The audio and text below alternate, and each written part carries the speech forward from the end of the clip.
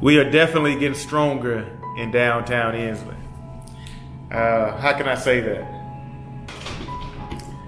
Let's talk about progress in downtown Ensley. A little bit over a year ago, I closed on my properties on 19th Street, Ensley. And one of the first questions I was asked the surrounding owners, when's the last time you all met at the Merchants Association? And everybody would say it's been 3 or more years since we met. So one of the first things I sought out to do was to figure out a way to get the business owners to start meeting again. Within a few weeks, we held our first business owner meeting. With the help of Darryl Williams, we were able to get the majority of the surrounding owners, at least one block in each direction. So we were able to get about 3 blocks of owners to show up in that first meeting. And so, fast forward to May, about 7 or so months later, we were able to have a meeting where the mayor shows up. The mayor comes out to one of our meetings after we, spoke out on making sure everybody who's in downtown Ensley who's receiving resources are using those resources from the city to help benefit and build up downtown Ensley. So, that took some in a way, some courage. But the reality is, our tax dollars need to be spent.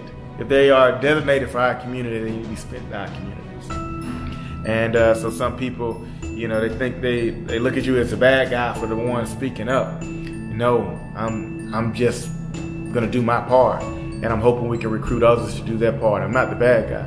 The goal is to build up this downtown district, this commercial district, and move this commercial district forward. And then a few months later, we relaunched the Ensley Merchants Association. And just yesterday, in the process of relaunching this, we are collectively working together to figure out the best format we need. And it all started with a vision to get owners to start meeting again, start communicating again. And because if we work together, we can build the community we need. We can build the ecosystem we need and what we desire in our downtown area.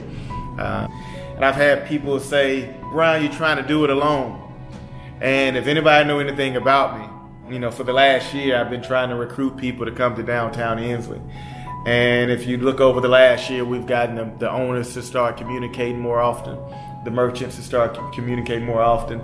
I've still been trying to reach out and recruit people to come to downtown Ensley. So I'm hoping more come. There's a bright future for us.